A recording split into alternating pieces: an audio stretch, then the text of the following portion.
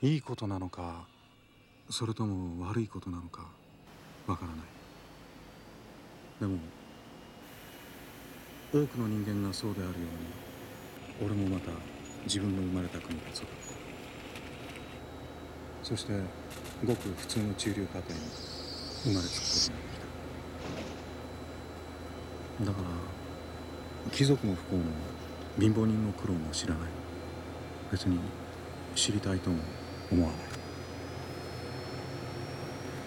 子供の頃は水軍のパイロットになりたかった。ジェットに乗るには水軍に入るしかないから。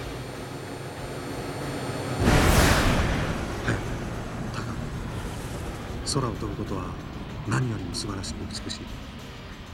でも学校を卒業する2ヶ月前、そんなものにはなれないってことを成績表が教えてくれた。だから宇宙軍に入った。